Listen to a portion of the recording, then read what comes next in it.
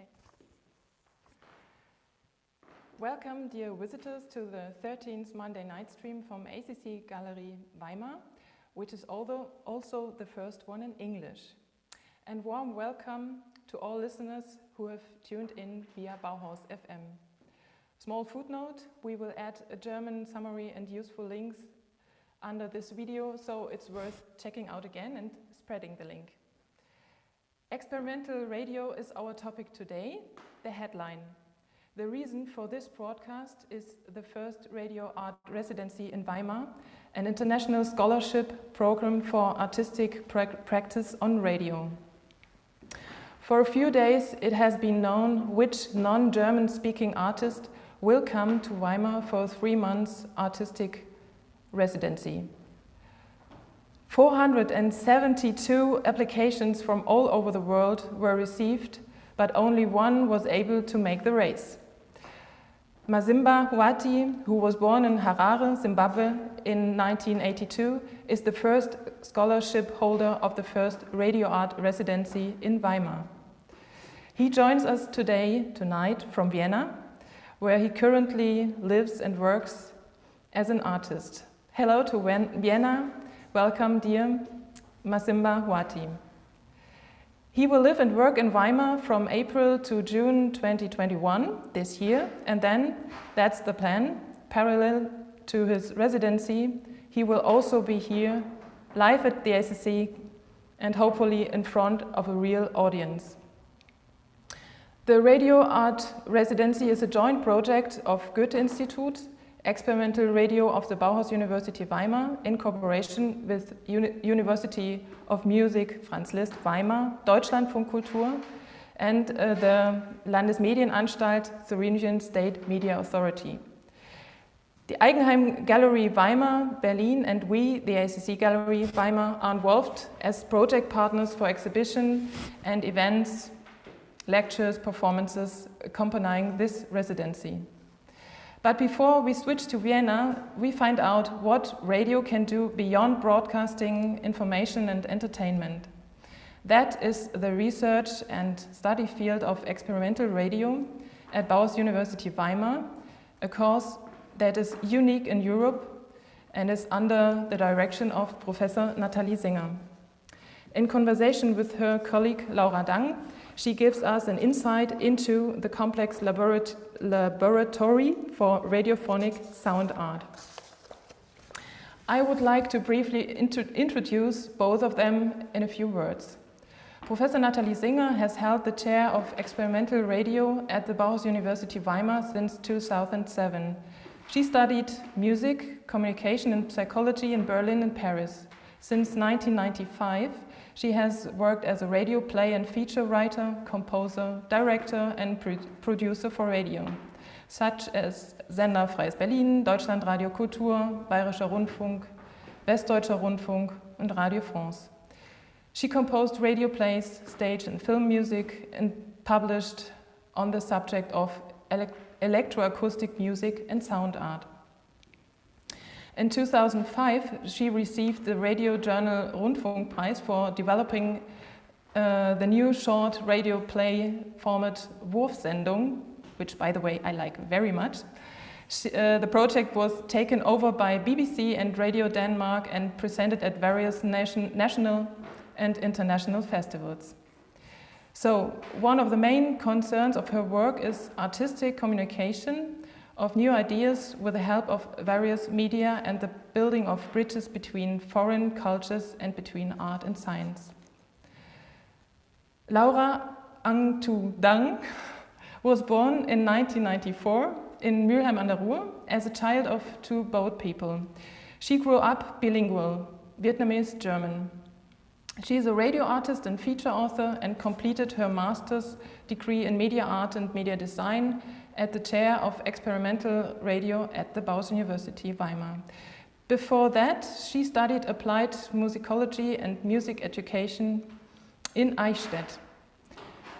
Thematically, she deals with the stories of the Vietnamese diaspora in Germany and would like to contribute to making them more visible. I would like to briefly introduce you to another protagonist of this evening, Eleftherios Krysalis. Since the start of our live streams in 2020, he has become an indispensable supporter for all technical questions and, so far, behind the camera and without a microphone. Even today, he will oversee the technology, but for the first time in front of the camera and with microphone, since he is also the project coordinator of the Radio-Art Residency. Lefteris studied art history and theory at the Athens School of Fine Arts and completed his master's degree in media art and design at Bauhaus-Universität Weimar on the chairs of experimental radio and studio of electroacoustic music. His focus is on experimental radio formats and electroacoustic musical elements, and for his master thesis he conducted a research and work on the topic of politics of listening, soundscapes from Ramallah, Palestine. But now I will hand over to Professor Nathalie Singer, who is connected to us from Berlin, and to her colleague Laura Dang, who is here with us in the gallery, but who, for well-known and technical reasons, sits in the separate room. Thank you for your attention.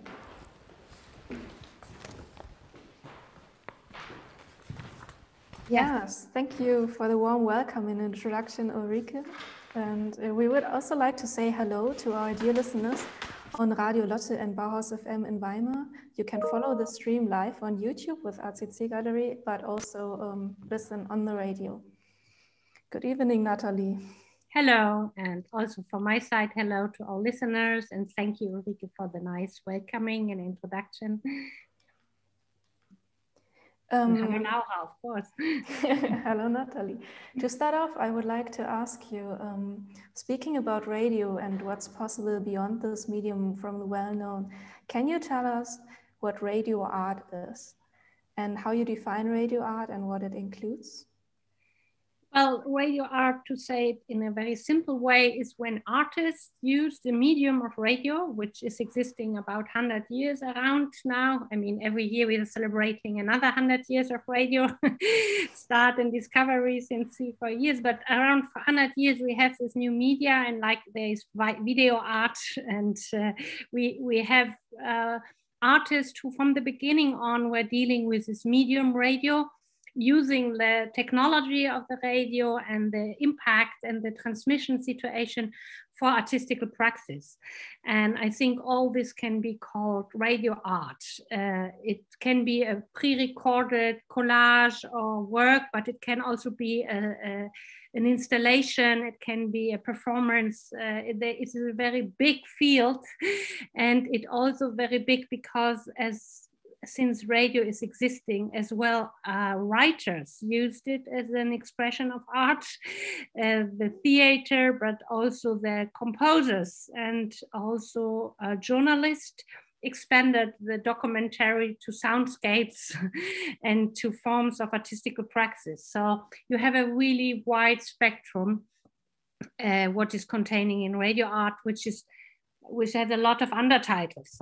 You have a lot of under definition of radio art, like radio drama, like radio installation, you have cinema for the ears. There are a lot of expressions for what radio art is. But to make it simple, it's when artists use the medium for the praxis.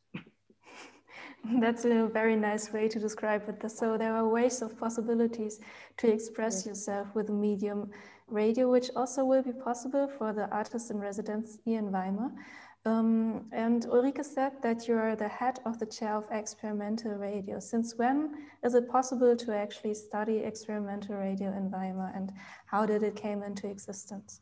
Yeah, well, actually, I was not the first one. I was the first full professorship, like a kind of fixed professorship who got this chair. But before me, there was like 6 or 7 years before me, or 9 even, there were assistant professor they were Ralf Roman, and they started already to build up Bauhaus FM, this radio you know very good, and we are just broadcasting today at the first university radio channel. So this was something which happened before, and actually it happened out of the idea, I think, of Lorenz Engel, a professor who is still here, to create experimental chairs for medias, so that we question what this media, radio, or there was another chair called experimental television. So there was what are the changings of this media due to digitalization, due to conversion of media, due to the change of the times. So it's a very unconventional chair and unique in Europe or in the world, I would think. Of course, there are a lot of other places dealing with sound and sound art or electroacoustic music, but to really focus totally on radio art, I think we are quite unique here. Yeah, it was quite a unique program. I also went through talking about ways of how to adapt in the current times. So we're all facing the pandemic right now.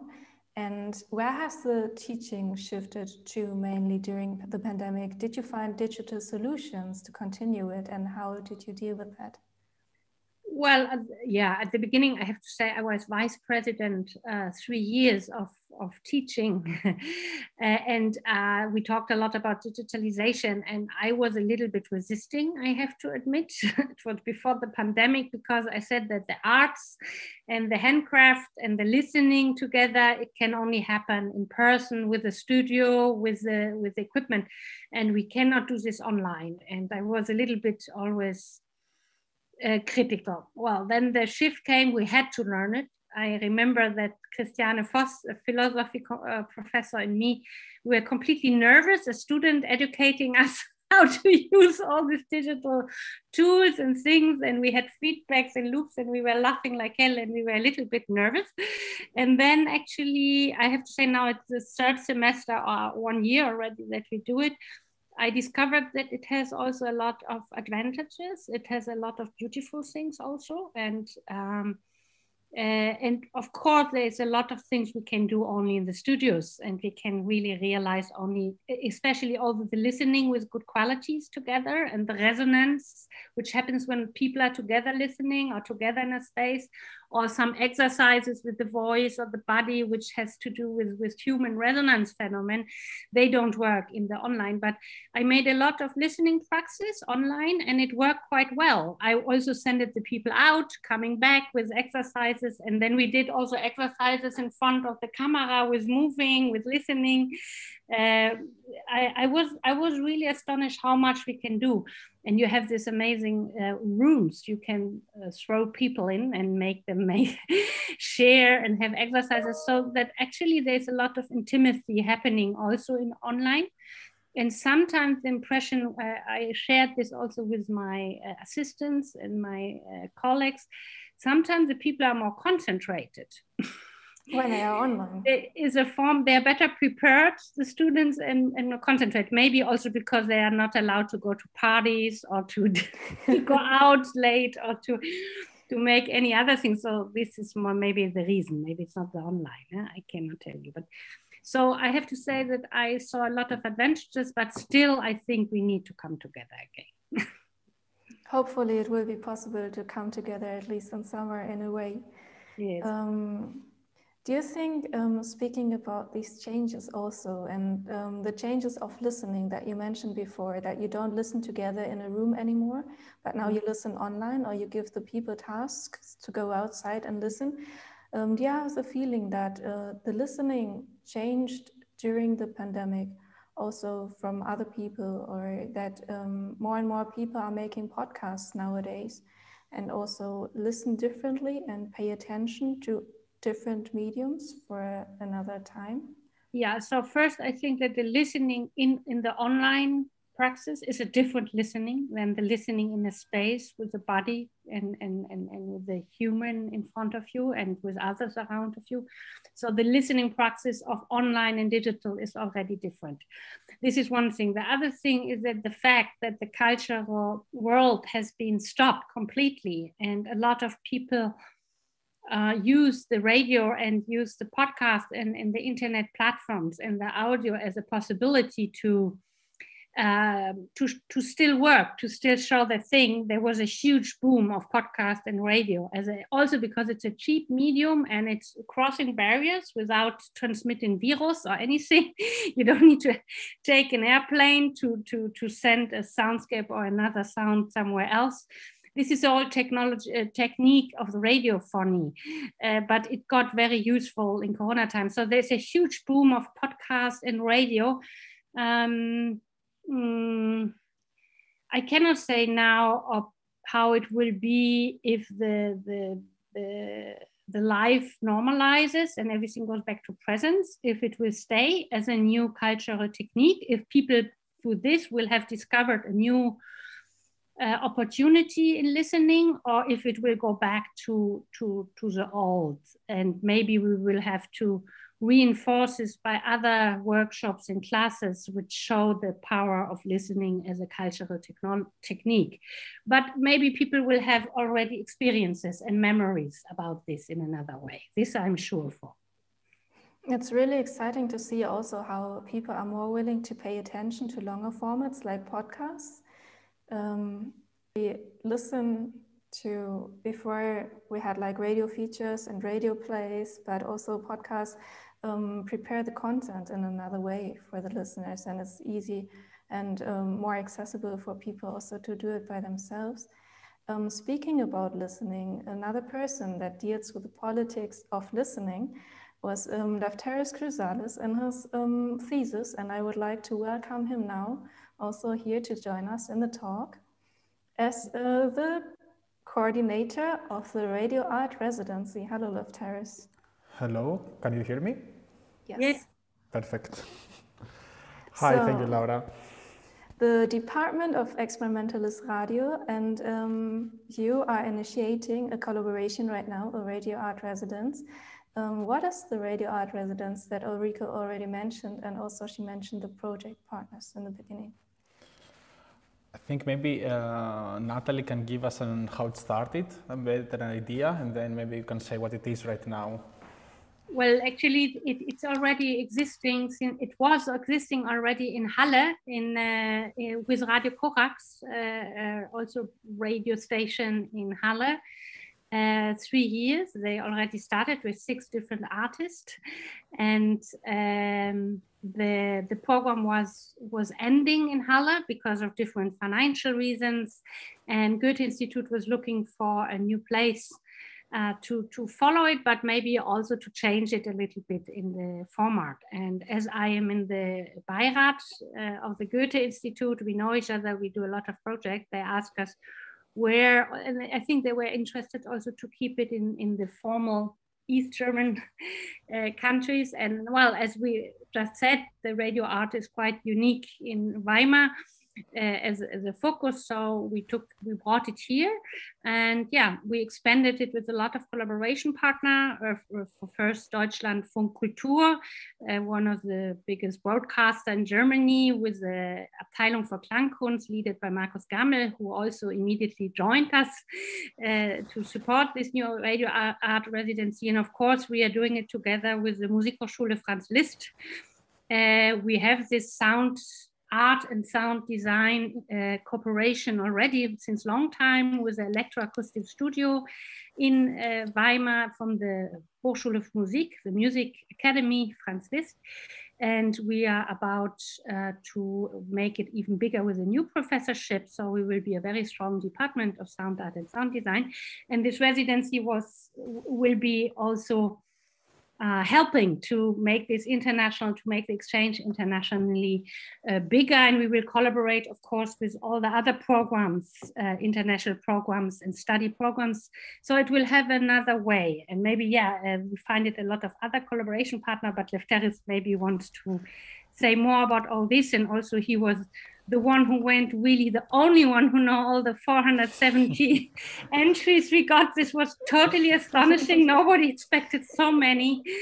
It was really wow. And so maybe I give to Lefteris, who is the only one who knew every entry.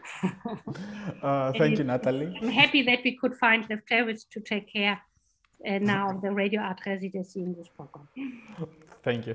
And so as Nathalie said, it was started by Goethe-Institut and the Bauhaus in Weimar for this, and also Deutschland von Kultur joined us, and Eigenheim Galerie, providing the exhibition space for a month at the end of the 3 months Radio-Art Residency period, and of course, as I say, Galerie, that we are also right now here. And in this process, we made the application, and as Nathalie already said, we received more than 472 applications that showed a big interest of people in the radio art internationally from all the continents, different approaches and different applications. We had applications for sound installations, to podcasts, and from research, working with archival material, to radio plays in Hersfeld. So it was a quite diverse and huge input. And it was a hard decision also, but we are quite happy with Masimba Hwati that he will join us at the beginning of April. And the plan of it is twice per year, a 3 months period.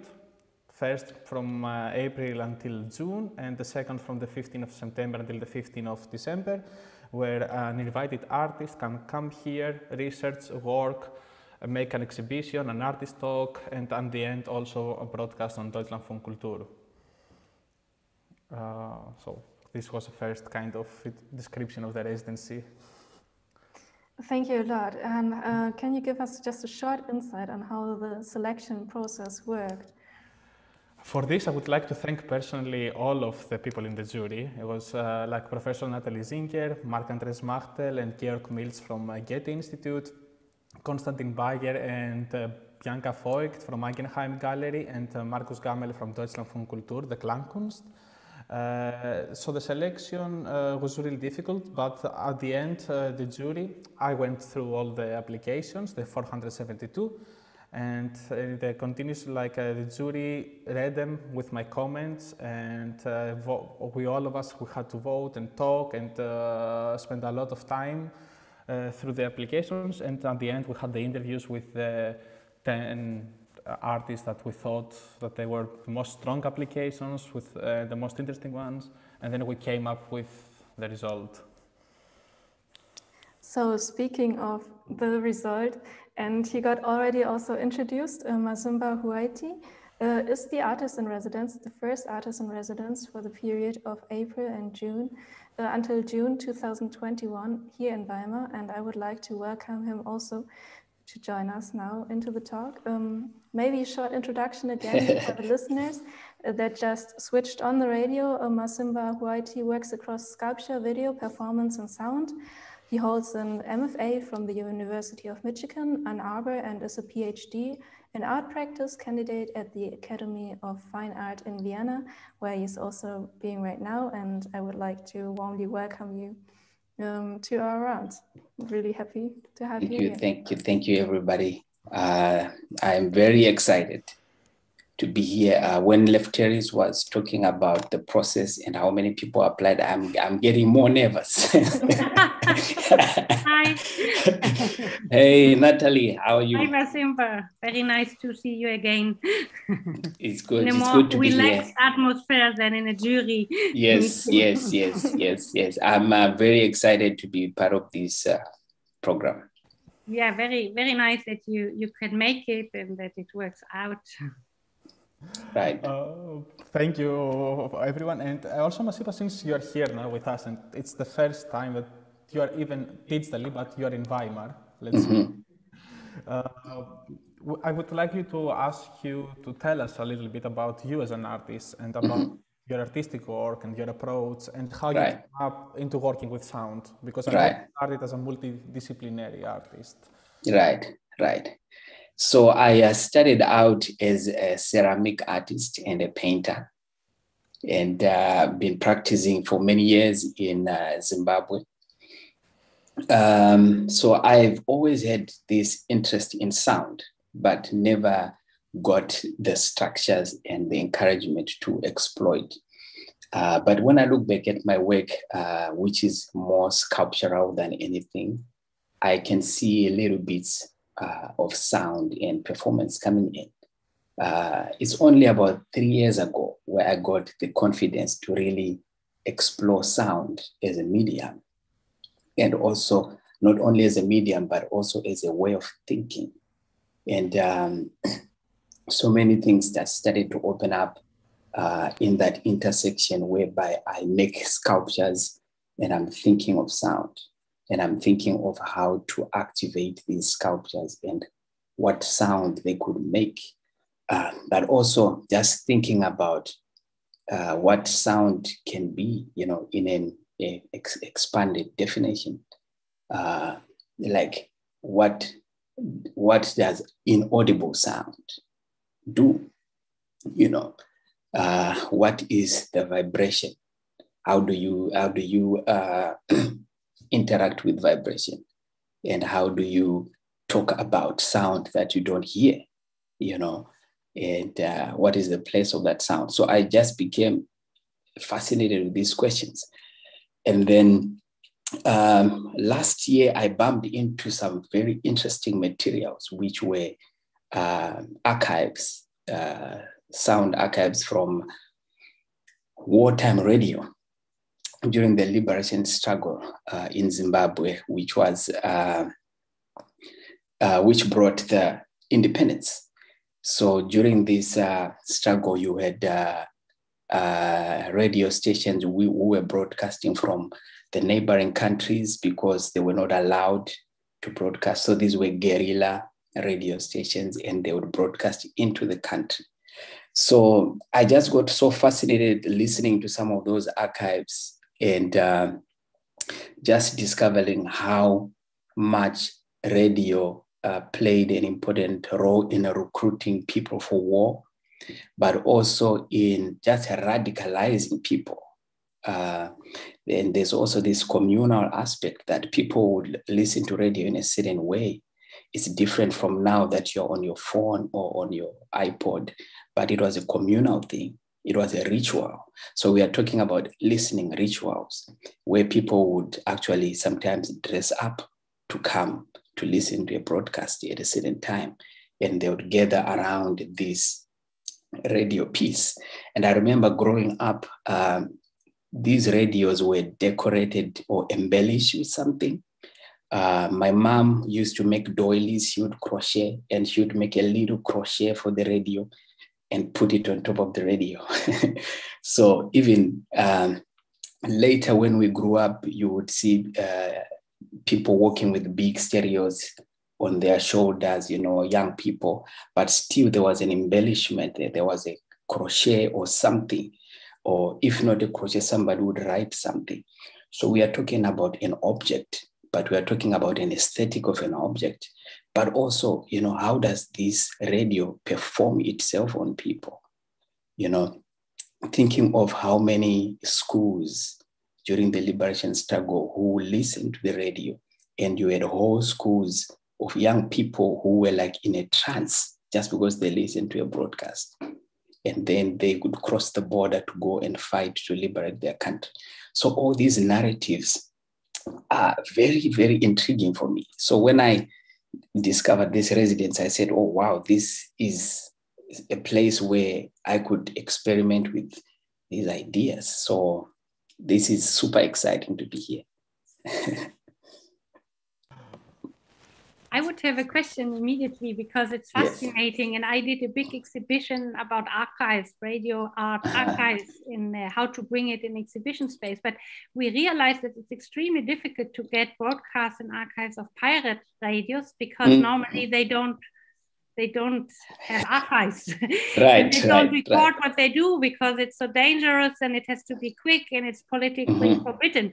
So how did these archives happen, and how could you find them, or how can it be that they are still existing?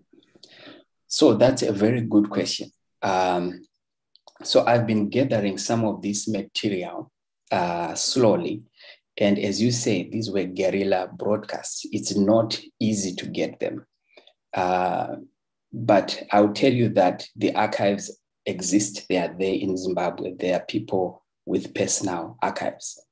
But getting to talk to them and convincing them to give you access to that archive is a totally different thing altogether. So I've been working with a few people that I know who have been helping me to get some of these. And these are not complete, like documentation. These are snippets, but you could put them together, you know, and you could get an idea of what was happening that time. And I also think that it's not only the message that is important in there, but just even the white noise itself is part of the whole constitution of what made this thing so powerful. So they are not easy to get, but I think I'm progressively beginning to access more and more of this material as I talk to people and negotiate with people.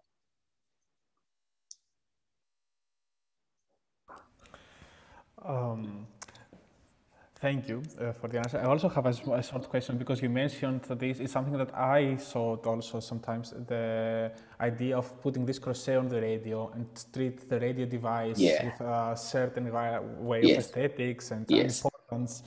Also, I saw that in your artistic practice, you are transforming and you are using instruments. Mm-hmm. Mm-hmm. And I wanted to ask you how you could see, like, connected this idea of taking old instruments and transforming them with the idea also of, like, the materiality of the radio, the materiality of the instrument, and the materiality of all this sound. Right. Yeah, that's a good question. So in the residency, my plan is to use some of these archival material as source material to respond to it, but to use the actual material itself and think of how I can mediate it or affect it in a certain way. And for this, I want to have points or places where this sound is coming from. And I think the sculpture for me, or the instruments that I will make, they will host that sound and interact with that sound. So I'm thinking of creating some kind of recitals or orchestras where you have these instruments which are both hosting and interpreting this archival material, this important archival material. And then, you know, making some kind of performance with them, and hopefully with some people. I'm not sure what COVID is going to be looking like, but I think it would be great to get some people together, you know, and have some performance. And also, you know, that community aspect around radio, I think that is what made radio so powerful in back in the days in Zimbabwe. So I think it would be great to have that communal aspect, somehow involved. Yeah, I like this a lot, what you said about the community and the listening aspect in community. And it would be something also when you are there and when we meet, or maybe in the next ACC gallery talk or meeting, to focus a little bit on maybe also different listening practices you have maybe in Zimbabwe and we have here, or do they are differences or not, and how is it also connected to the music listening practice we have in different countries, and radio, how is radio perceived? It's very interesting to know more about it. Right. Masimba, also you sent us some video files, right? Oh yes, for sure. From your work. Do you have in mind, would you like to play one of them as a small break, and also to see part of your work, and then we can come back for the discussion? Yeah, if it's possible, I would ask, I'm not sure about my internet connection, so I would ask you to play. Thank you very much. But which one of the two you prefer? I think let's play the Mbende Jerusarema, and maybe if we have time, I might talk a little bit about it. Perfect. Thank you.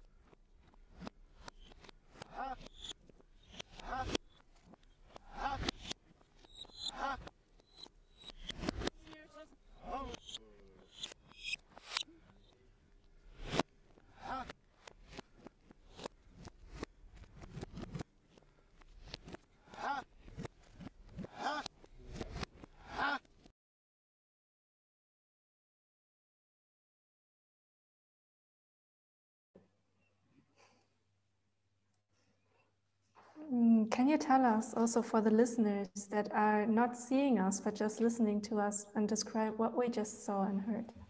Right. All right. Thank you, Lefteris. So this piece of work is called Mbende, Jerusarema, Techno. And it's a project that I worked on in collaboration with a few friends of mine in Detroit, Michigan. So I was exploring two particular dances that one is from Zimbabwe. The name of that dance is called Mbende, Jerusarema. It's a dance that has a history of being used in warfare. We had two wars in Zimbabwe, the first Chimurenga and the second Chimurenga. So this dance was part of those struggles. And the second dance is a dance called JIT. It was developed in Detroit in the late 70s. And these friends of mine are professional JIT dancers. That's what they do for a living. So what I did is I created a choreography that combined the two dances. So what you see is a hybrid of the two dances. And the reason why these two dances were important to me is they were all used as forms of resistance or forms of embodied resistance. But something happened when we were rehearsing. I noticed that there was the sound that was created by the feet of the dancers, the friction between the ground and the feet of the dancers. And this is something that I had never seen before, never heard before, because when you play, when these dances are performed, there's music. So the music would cover that sound. So you don't hear that sound. So I took away the music. And what you hear is the breathing of the dancers. You hear their clothes. You hear the friction. So that hidden sound that is in between, that liminal space where the sound is existing, to me I think that's a brilliant picture of how people can resist in ways that are not obvious, and how people can carry this sound within them that if you are not paying attention and not listening well, it will evade you. So this is what you had. It's a long performance. It's got other parts, but I think this part that we saw is a kind of a summary of the whole project. We can ask the listener how they perceive the bodies and the dance by listening to the sound. Yes. Yeah. Embodiment of dance in radio. I like that. But I found really also interesting after you explained it also to us and made it a little bit easier, because you talked about this, the non-visible, and that at the beginning you were not able to hear, so it was the unheard. And I find also this connection with, in your application, for example, I remember that you mentioned and you quoted Brandon LaBelle. Yes. About the darkness and the unheard. And if you would like, and if you have the time, I would like to ask you also, considering Brandon LaBelle's writings about listening, or what's the influence or the connection to your work? Right. So I discovered Brandon LaBelle's work through a friend, and a lot of it made sense to me because these were things that I saw and I knew at the back of my mind, but I did not have the words for them. For instance, he talks about the unheard, but he also makes this analogy between socio-political situations and sound, where you have a situation whereby other sounds are heard and other sounds are not heard, But what does that mean in a society where other people might not be visible? It doesn't mean that they are not present. They are just not heard and not visible. And how do you deal with such a situation? So I think one of the fascinating things about Brandon LaBelle is the way that he looks at sound as a philosophy, as thinking. Even if you think about, he says something about the migratory nature of sound, or the itinerant, whereby you have sound that is always moving from the source and it refuses to be domesticated. And I found that fascinating because I always think in terms of resistance, like how do people resist, you know? And growing up in Zimbabwe under an authoritarian government, you begin to see how people move like sound sometimes, you know, and sometimes how they negotiate themselves around power, and how they deal with power. And sometimes maybe not to change it, but to modify it. You know, just the way that sound moves with things, in things and around things. So it made a lot of sense to begin to find some language, you know, to put to some of the things that I was observing even in my community. And I think there's a lot to be said about the way that sound exists, and the way about listening practices as compared to power politics or to social-political things. I think there's a rich discussion there. And I think Brandon Labelle, for me, opens up that discussion. And yeah, I look forward to talking to some people about this. Yeah, for sure. I think for discussions about listening also with Professor Singer and the rest people here, you can. Yes. Yes. Yeah, we had Brendan last semester in a radio. Oh, wow. So we have him in the archives, but we can invite him again. I mean, he's in Berlin and he's very close by, and I think he will be very happy to join us for. Wow. Anyway, he wanted to come to Weimar one time. Maybe if the Corona is a little nicer to us and opens the possibility, we will use it to bring him. Sounds good. Amazing. He talked a lot also about dreams and about the question if we listen to sound in dreams and how we perceive it, and interesting subject. Yeah. Yeah, I find also really interesting in your work, and I'm really looking forward to see how all these things will be combined, because of these inputs with the radio and the listening, the rituals, the unheard, and but also you sent us another video, right? Would you like also to play it first, and then you can talk about it? Yeah, if you maybe be so kind and play it, and then that's of course. Thank you. You're welcome.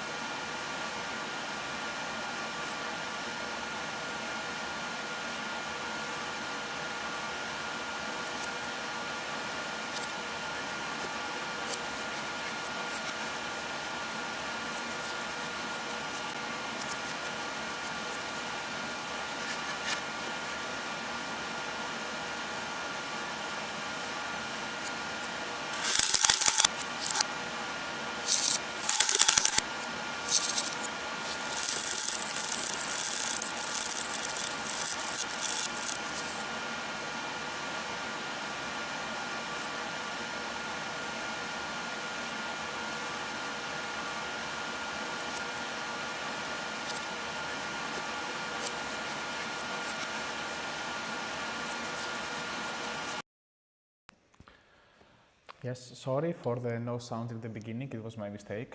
That's why I played it twice. All right. Thank you, Lefteris. So I made that a video in the process of making a sculpture.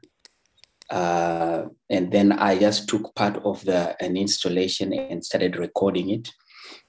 And if you, I don't know if you saw it, but what you have at the bottom of that sculpture is a roll of decommissioned banknotes.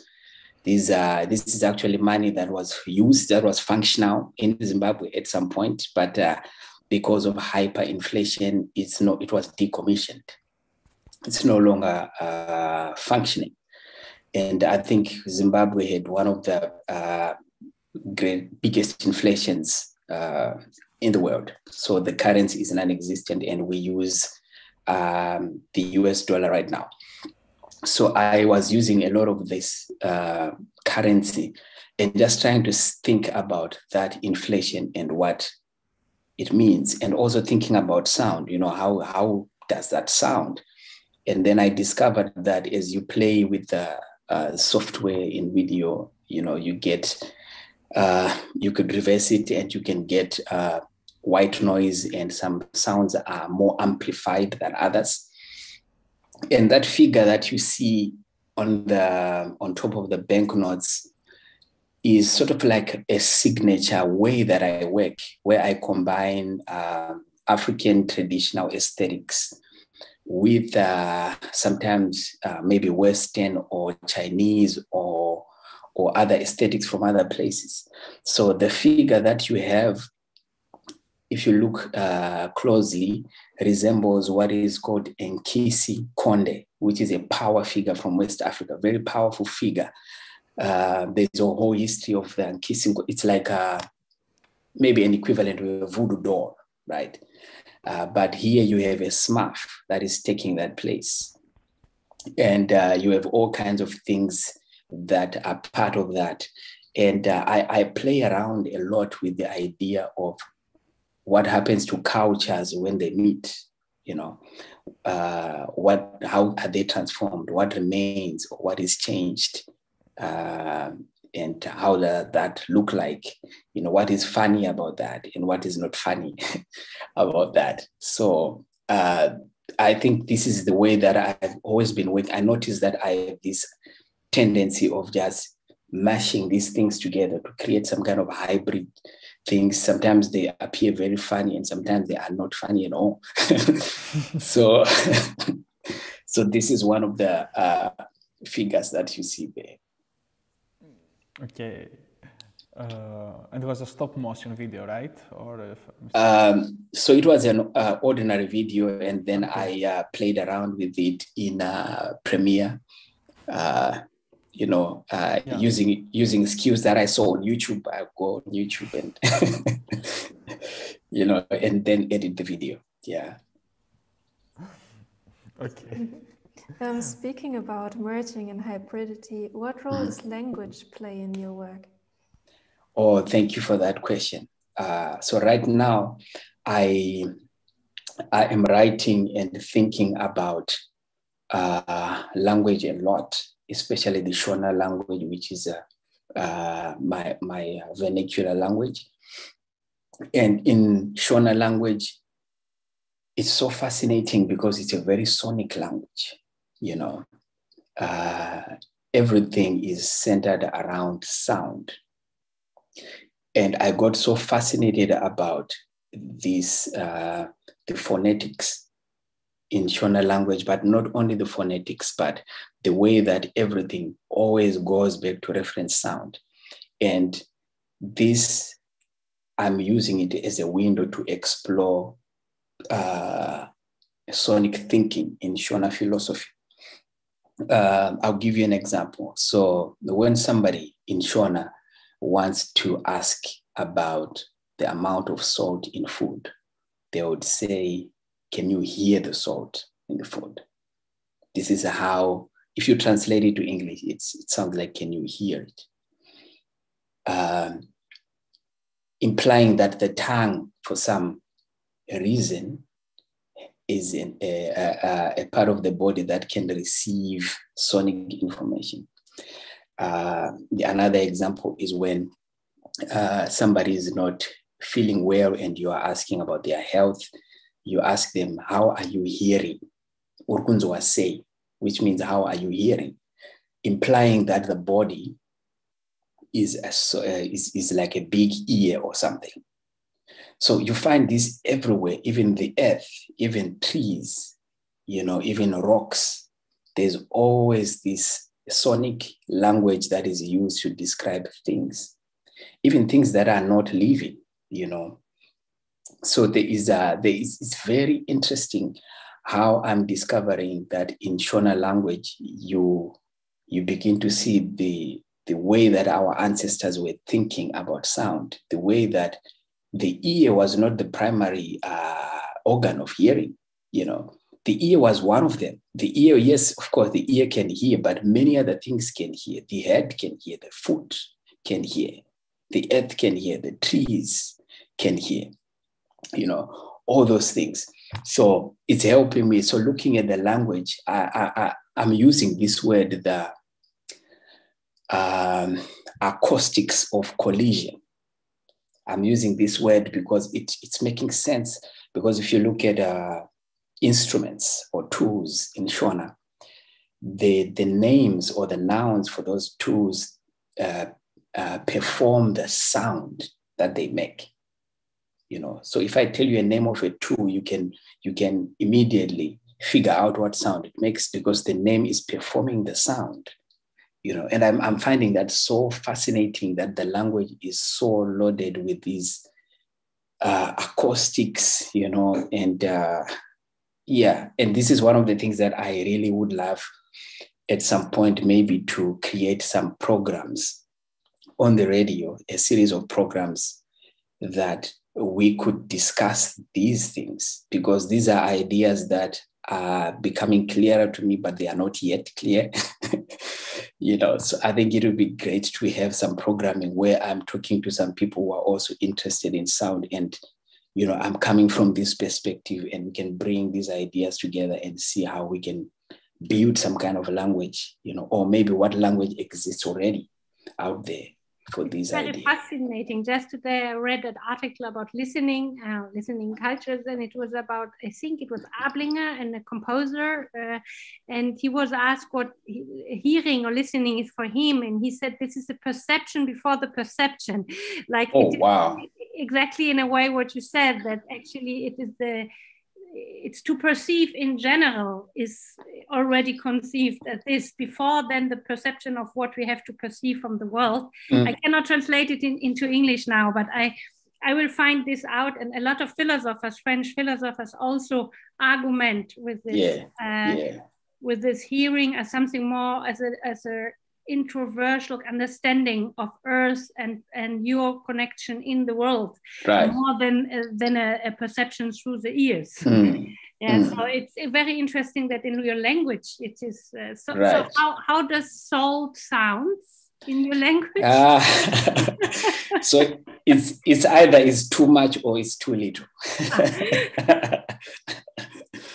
That's a very, very fascinating, and I'm glad. Thank you for asking that question, Laura.